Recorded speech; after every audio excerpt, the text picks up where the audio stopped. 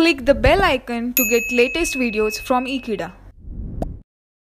Hello friends, now we are studying a new chapter and that is coordination compounds. So now let us understand what are coordination compounds and what are the bonds that are being involved in it. So this is what we are going to talk about. So now let us understand this one.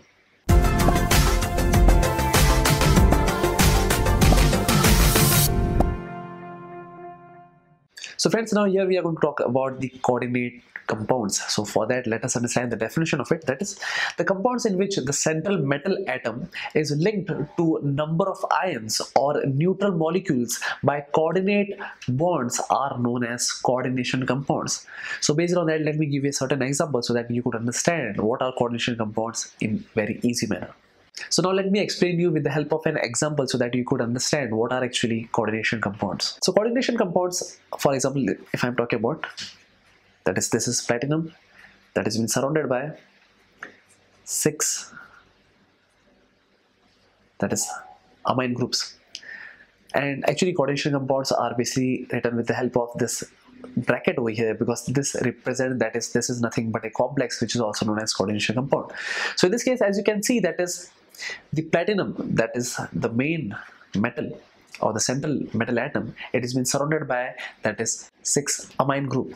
So in that case, let me mention here, that is 1, this is 2, this is 3, this is 4th one, this is 5th, and this is 6th.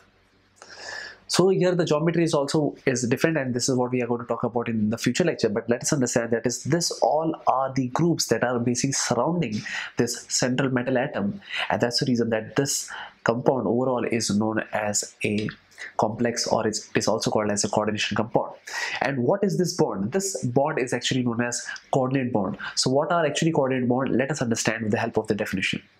So the coordinate bond is basically, the coordinate bond is a type of covalent bond in which both the shared pair of the electrons are contributed by one atom only. So in this case, let me give you an example. So this is the example where we can find, that is, the ammonia group is basically surrounding this platinum atom or the central metal. So in this case, as you understand, that is, the nitrogen consists of lone pair of electron, and that's the reason that this lone pair of electron or this shared pair of electron is towards the platinum, and that's the reason that all these bonds are basically known as coordinate bonds.